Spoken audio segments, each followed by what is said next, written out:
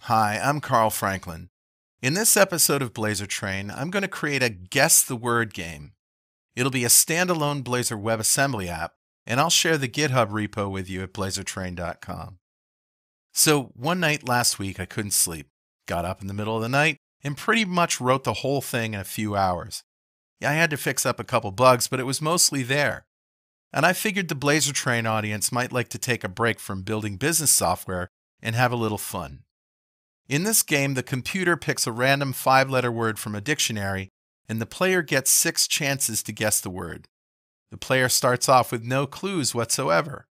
The rules are that 1, the word has to be in the dictionary in order to qualify for a guess, and 2, the word has to be exactly 5 letters. The computer evaluates the guessed word and colors the letters according to their accuracy. Correct letters in the correct position turn blue. Correct letters in an incorrect position turn orange. Incorrect letters turn gray. The goal is to not only guess the word, but to do so in the fewest number of guesses. Hey, we're building a word game from scratch with C#, Blazor, and Visual Studio. And that's coming up right now, right here on Blazor Train!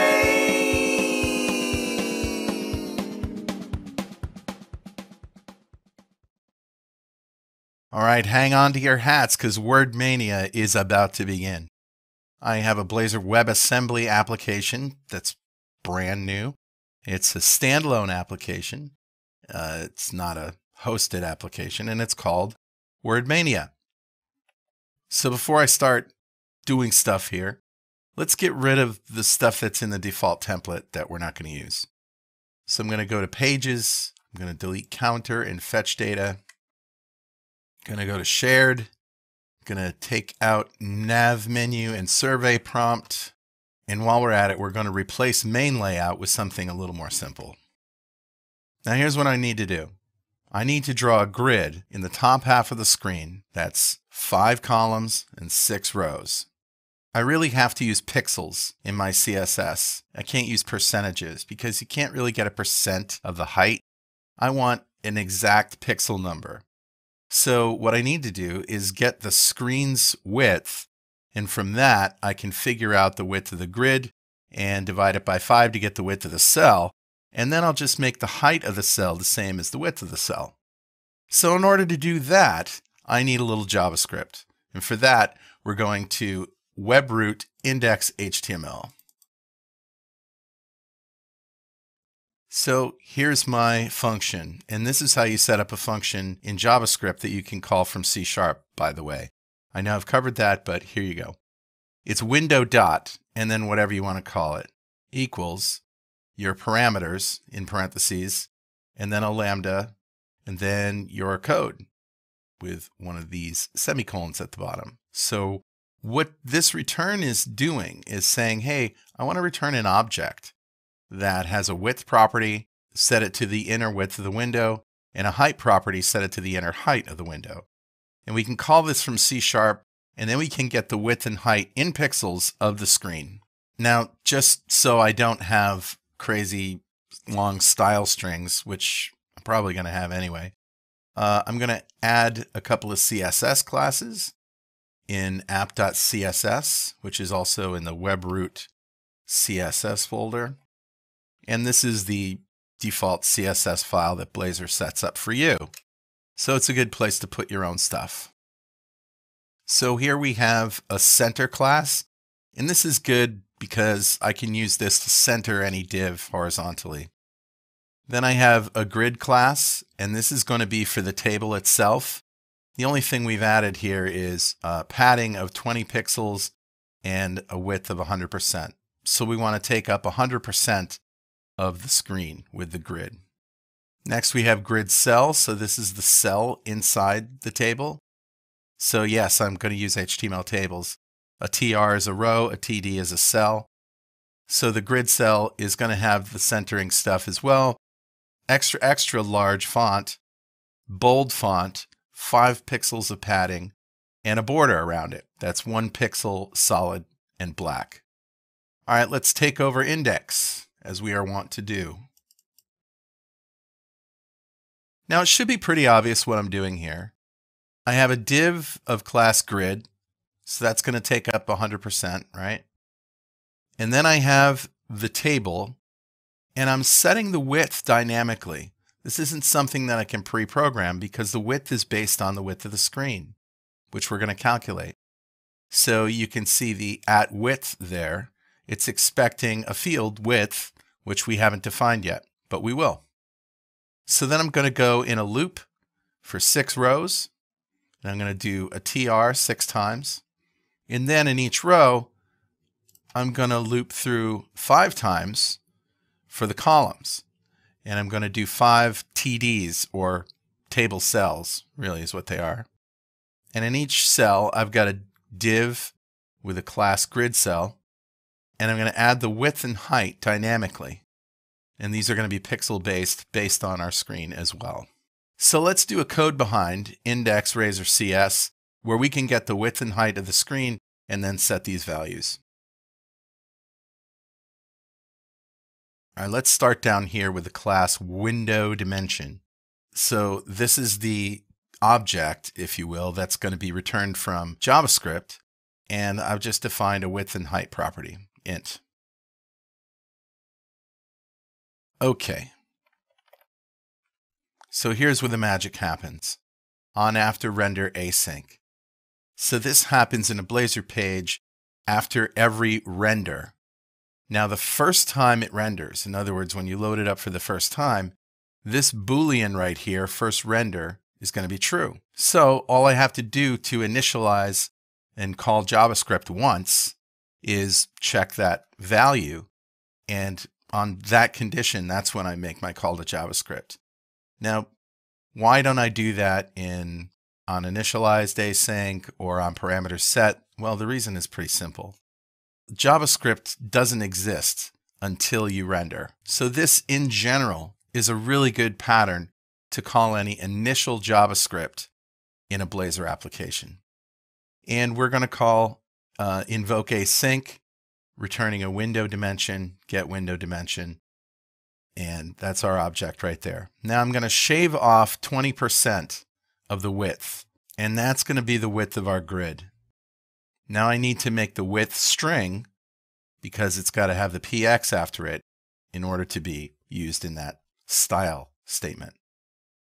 And now I'm going to calculate the cell width to be this grid width divided by 5. So then we also add px to that.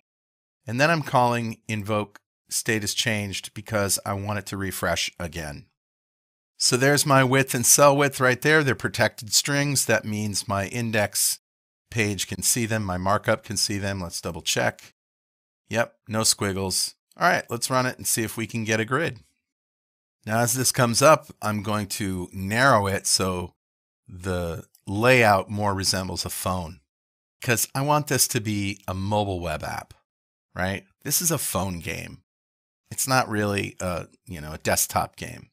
So we're going to make it as if it's made for the phone. Well, anyway, there's our grid. It's just got X's in it because that's all we told it to do. And, this is where I usually start. I want to start with the UI elements and make sure they look good before I start adding code. What's the next step? Well, this is a word guessing game. So we need words. Where am I going to get a bunch of 5-letter words? Well, it turns out I have a source. And here it is, the Stanford Graph Base. And this is a book by Donald Knuth. And in this book, he includes this public domain SGB words text, which contains 5,757 5-letter words of English. And he says the 5757 5-letter words of English, implying that this is a complete set. Now, I don't know, but I'll tell you what, there are some words in here I've never heard of before. So I think using these words will make the game more challenging than other versions of this game, which you might have seen. And let's just take a look at it, shall we? Yeah, that's a whole bunch of words. Now, I've already downloaded it and changed the name to words.txt. Here it is on my desktop. And I'm just going to copy that into my web root. And also, I'm going to change this property, copy to output directory, to copy if newer. All right, now let's change our code to actually load up those words and then pick one at random. So I've added a couple of fields. All words, which is a string array, which can be null, and current word, which is a string, and this will be the word that we select at random. Now, on initialized async, I have acknowledged the source of my words.txt. There it is. Don't know if I need to do that, but I think it's polite. I'm going to load that file into a string, and this is how we do it in WebAssembly. And then I'm going to split that up into an array, all words. Now I'm calling a method that I created called resetGame, which gets the random word. Now, why did I have to do this? Well, because the player might want to play again. And when they play again, I need a way to reset all the variables, get a new random word, all that stuff. Now, there are no real variables that I need to reinitialize yet, but this is where they're going to go. So let's talk about getRandomWord. I'm using random number generator from System Security Cryptography to get a random number between 0 and the last index of all words. And this is a really easy, simple way to get a random number. That's about as random as you can get. So that returns the number or the index in the array, and then I just return all words at that index. So how are we going to show that we have a word? How about this? So we've got a header, and we're using the center class, so it'll go in the middle, and we're showing current word. Let's try it. There you go. All right, so we have a word, and I guess if I refresh this, I'll press F5, we're going to get another word. So now we've got a grid, we've got a word to guess. Now we need a keyboard. We need a little keyboard down here where we can type in the word that we want to guess, right? Because that's how this works. You guess a word, and then using color, the app is going to tell you which ones you got right, which ones you got wrong, and if you got a letter correct, but it's in the wrong place. So I went looking for an HTML CSS keyboard, and I found one. Now this is done by Gregory Shire. It's very nice looking. I only want to use a subset of this, but let's see what the license says about how I can use it. This is what he says. You have a copyright statement, and permission is hereby granted free of charge to any person obtaining a copy of this software and associated documentation files to deal in the software without restriction, including without limitation, the rights to use, copy, modify, merge, publish, distribute, sublicense, and or sell copies of the software, and to permit persons to whom the software is furnished to do so, subject to the following conditions. The above copyright notice and this permission notice shall be included in all copies or substantial portions of the software. And then it goes on with a boilerplate disclaimer. The software is provided as is without warranty of any kind, yada, yada, yada. So in other words, you can use it at your own risk. And as long as you have the statement and the license and the copyright and basically this text, and you put that in the code, you're free to do with it what you want. Thank you, Gregory. I think I will. Now at the site, you've got the HTML, and we got the CSS, and you've got JavaScript to respond to the key presses and whatnot. I'm not going to use the JavaScript. I'm just going to use a stripped down version of the CSS and a stripped down version of the HTML. Now let's start with the CSS. So I've got his copyright notice in there. I've got the boilerplate disclaimer, and we've got classes for keyboard, keyboard row, and key letter. Basically, this is the stripped down version of the keyboard with just classes that I'm going to use. All right, now let's go add the HTML. I've got the copyright disclaimer, and now I've got a div with the keyboard class, and I've got 3 rows, keyboard row, and then each of these is a key letter. So let's just take a look at this a little closer. All I've got is the width that I'm going to determine programmatically, just as I did with the grid and the letter itself. So we've got the top row, the middle row, and the bottom row. And at the bottom row, I've got a delete key. And the only thing I've done here is I've changed the background color to red, and I'm using the less than. Now I also have a button to submit the word. And the only styling I've got here is a little padding on the div itself, and then the button, I've set the height to the same height as the keys.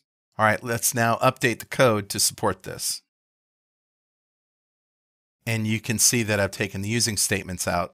I'm going to go put those back in program, but I'm going to make them global. I'm trying to get used to setting things up like this, using global using statements instead of scattering using statements all over my code.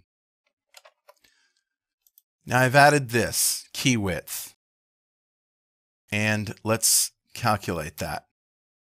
So just like I determined the width of the grid by shaving off 20%, I'm going to determine the width of the entire keyboard by shaving off 10%. So it's going to be a little bit wider than the grid. Obviously, I want this thing to be expanded as far as it can without looking too crappy. So in key width, I've set that to the entire keyboard width divided by 11, and I added the px to it. And I really haven't done anything else. That's it. So all we're doing is displaying the keyboard with the right size. Let's give it a run. There we go. And the keys have that nice little effect of being pressed. I like that. So now I've got a keyboard. I've got a grid. I can use this to submit the letters. Now we can move on. Let's do something to react when the player clicks on one of those keys. So we're going to set up on-click handlers for each one of these keys. So let me tell you how I did this here. Notice that I have single quotes around the entire expression for on-click. That's because I needed to call a method to handle the key press, passing in an explicit value in quotes. And if you use a double quote here and a double quote there and double quotes in here, it's not going to work. The only way I figured out I could do this is using single quotes, which is in the realm of the DOM in the browser, right? Single quotes around the entire expression, and then I can call key press with double quotes. It's just one of those quirks, and I'm glad that we have the option of doing both. Okay, now we also have this key color. Key color is going to be determined dynamically because the color of the key is dependent on the state of the key. All right, did we already guess this letter? Is the letter incorrect? Is it correct? Is it the right letter but in the wrong place? So the state of the guess, or the letter, determines the color of the key. So let's add these two methods right now, key press and key color. Starting with key press. So key press passes the letters, Now I have three conditions. The letter could be DEL, I press the delete key, could be enter, or it could be just a letter. Now I've also introduced this variable dead letters. Dead letters is a string that's going to contain all the letters that I've guessed. And I'm going to use it properly in the game logic. But right now I'm just using it to show a little bit of UI difference basically when we click on a letter. We're not into game logic just yet. So whenever I click on a letter, I'm going to add it to dead letters. And then you can see if I click enter, I'm going to clear dead letters. And then if I press delete, I'm going to remove the last letter, right? And so how is that going to translate to UI? Well, look at key color. And this should be letter. Let's just change that, because that's really what it is. So if the letter that I'm getting the color for is not in my dead letters string, in other words, index of returns -1, then I want to return gray. So that's the default color for the key. Otherwise, I want to return black.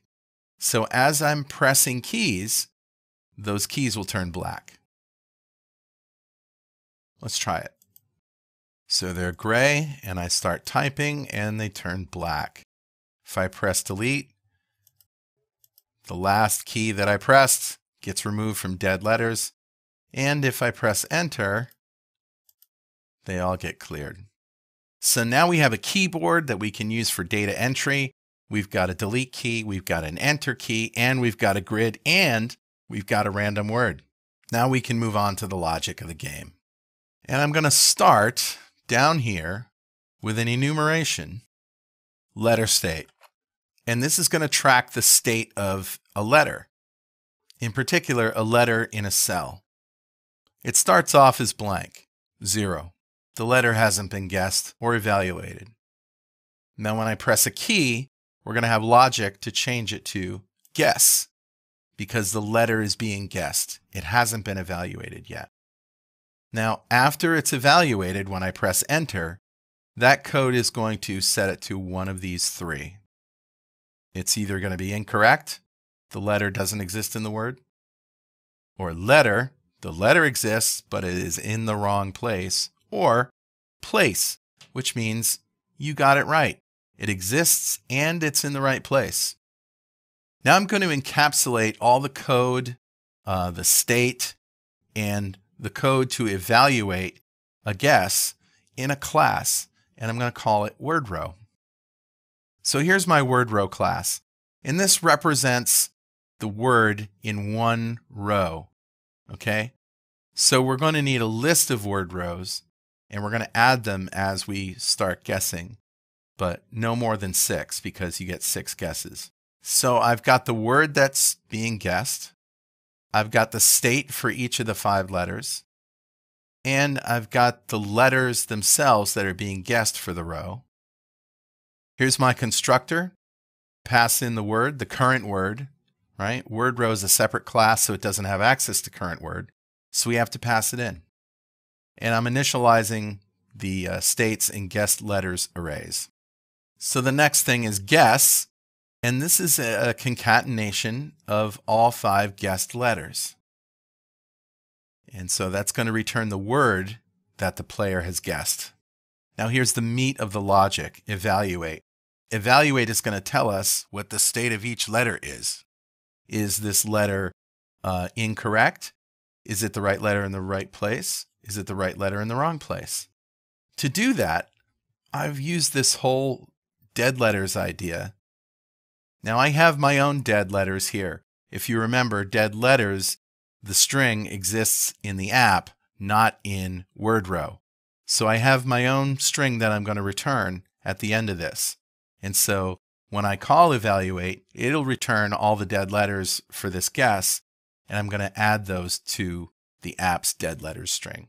Follow me? So I start off with an empty string. Now this is a really cool thing. I've got this string called left in word, and we're making the word uppercase because it's lowercase, as you know from the dictionary. So this gets pruned as letters are guessed. We start off with the entire word, and whenever we've set the state of a letter, we want to take it out of left in word because we don't want to evaluate any letter twice. Let's say there's one E, and in the guess there's 2 E's. Well, we want to hit the first one, and the second one we want to ignore because we've already evaluated E. So this is a really easy way to do that.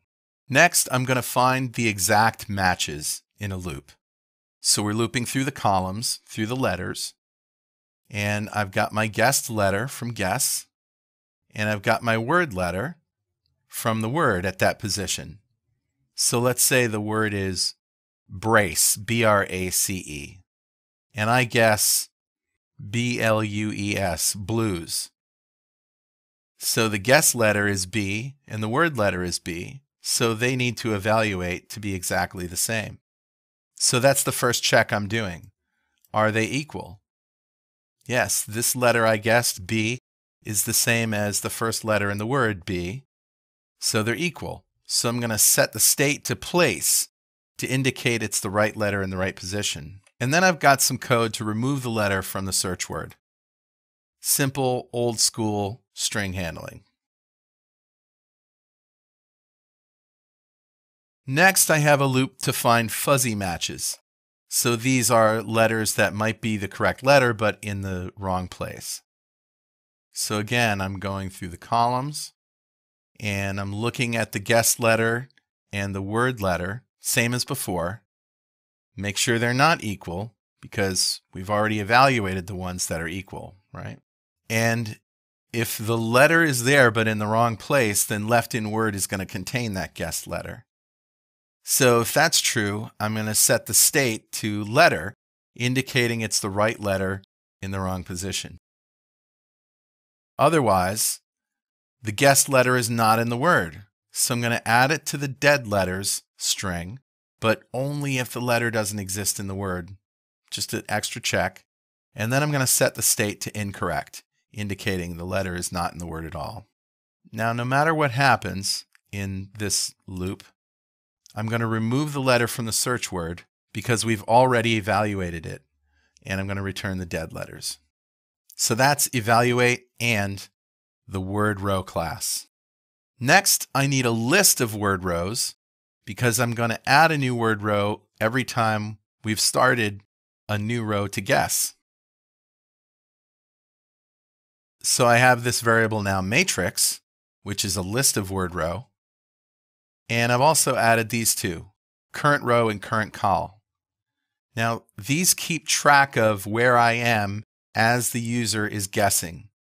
So when a key is pressed, current row is going to be the row that they're guessing the word for. Current col is going to be the column that they're guessing the letter for. So as the player types letters, current col is going to increment. It's going to start at 0. They're going to press a letter, and now we'll go to 1 and 2 and 3 and 4, and then we're actually going to go to 5 after they press the last letter, and then we're going to increment current row. Unless we've already guessed 6 rows, and at that point, the player loses. Follow me? So before we add any more logic here, let's update IndexRaiser with the complete version. All right, I've added a couple of things here. So in the cell, we need to change the background color based on its state, and we need to know what the letter is at that row and column. So therefore, I need these two methods, getLetterColor for row and column, and getLetter for row and column. Let's add them now. All right, so getLetterColor looks at the state in the row of each letter, each column. And if it's blank or if it's guess, we're going to return white. If it's letter, meaning it's the right letter in the wrong position, we're going to return orange. If it's place, which means it's the right letter in the right position, we're going to return light blue. Otherwise, if it's incorrect, we're going to return gray. And white is the default. Now, if we go down to get letter, we're making sure there is a word row at this row because we're adding them as we guess, right? When we start out, there's only one word row. If we're on the second row, there's 2 word rows, all right? So make sure the state is not blank, and if so, return the letter at the column. Looking back at IndexRaiser, getLetterColor and getLetter no longer have squiggles. Let's move down here. Now I've added an error message, which is just a string that I set if there's something I want to show to the player. And yes, it could be an error. It could be congratulations, you win. I called it error message anyway. I don't care. So if it is not an empty string, we're going to put it in a span with a color red so it sticks out. Now play again is a Boolean that I'm setting to true if we're in the state where we want to allow the user to play again. So if that is true, I'm going to show the play again button, calling reset game. Good thing we wrote that. Otherwise, we're guessing, right? So submit disabled is a read-only Boolean property that's going to return true if I haven't guessed the last letter in a row. All right, so this is a way we can easily disable the button. So let's add those fields. All right, there's error message and play again. Those are just fields. However, submit disabled, as I said, is a read-only Boolean property. Very simple. If the current column is less than 5, we're disabled. If the current column is 5, that means I've guessed the last column letter. So the submit button should be enabled. Now let's fix up key press. This was just for our demo. Let's change it to actually support the logic here. All right, and you see it's yelling at us because we also need this check to see if the word guest is actually in the dictionary. So let's add that. There we go. IsRealWord is going to check to see that the word is actually in all words. All right, I have the guess, which I get from the matrix row, guess. And if all words contains that guess, then it's real. All right, key press. Got my letter, clearing the error message. Now I've got my conditions, delete, enter. Let's go down to the last condition, which is a letter was pressed. I want to ensure that we have not guessed all of the letters in all of the rows. In other words, this is valid. And remember the guessed letters property, it's a string array that contains the 5 letters in this guess. So we're essentially setting that letter in the current column to the letter that was entered. And then we're setting the state to guess, indicating that we're guessing it. And then we're going to increment to the next column.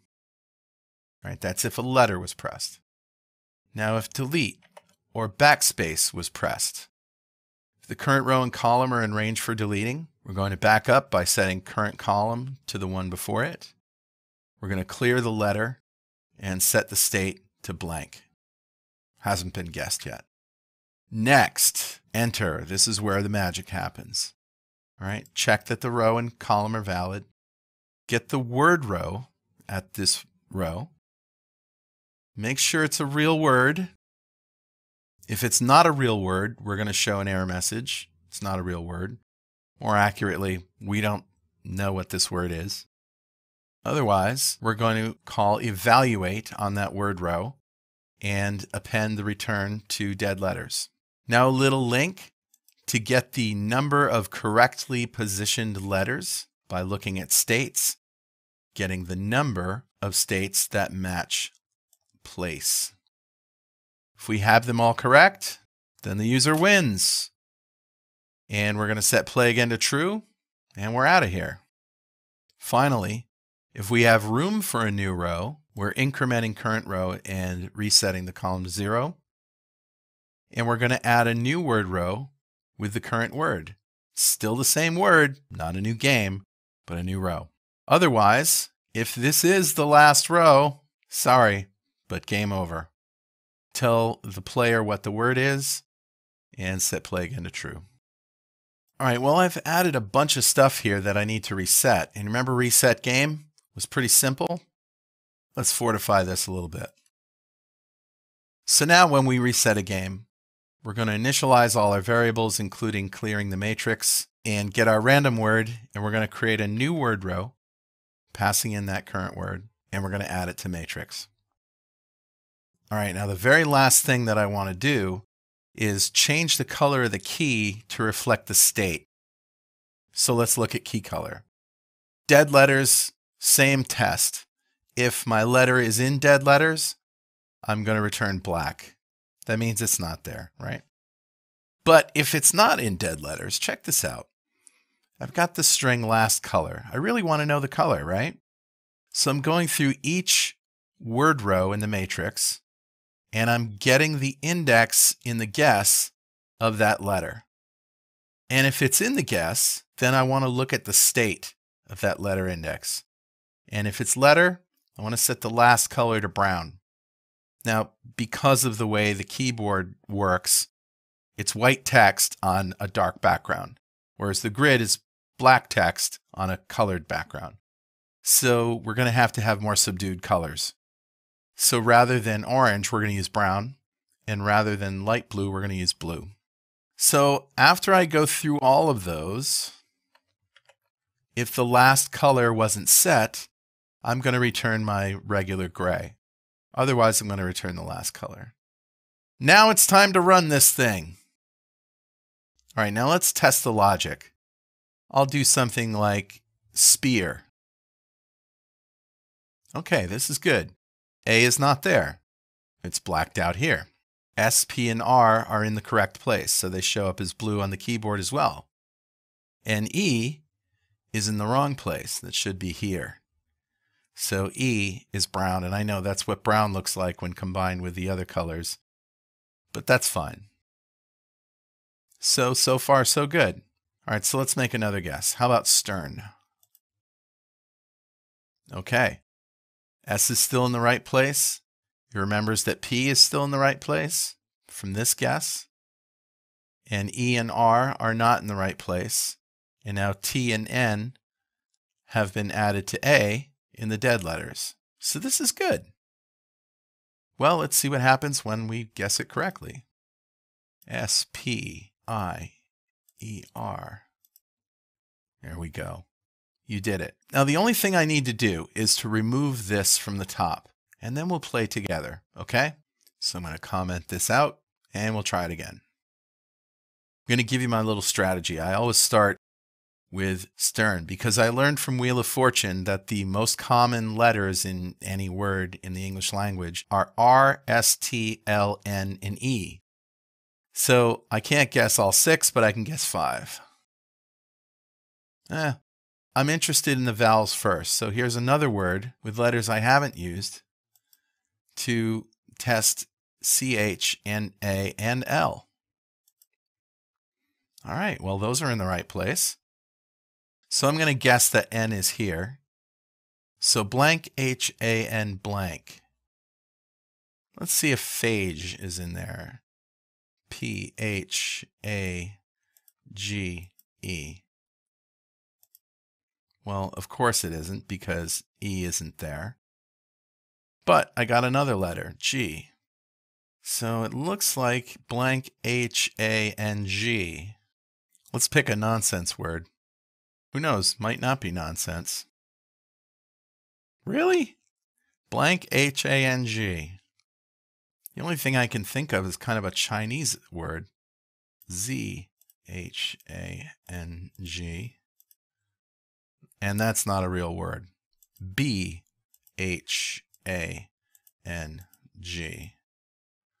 All right.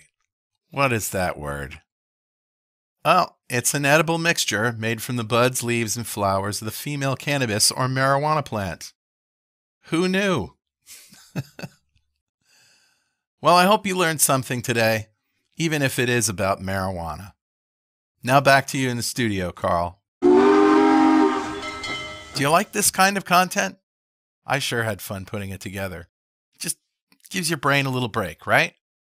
Well, if you do and you want to see more of this kind of stuff, or you have any other suggestions, send them to me at carl@appvnext.com. I'll be happy to take your suggestions. Hey, thanks for riding the rails with me today. This is where I jump off. I'll see you next time. Blaze a train.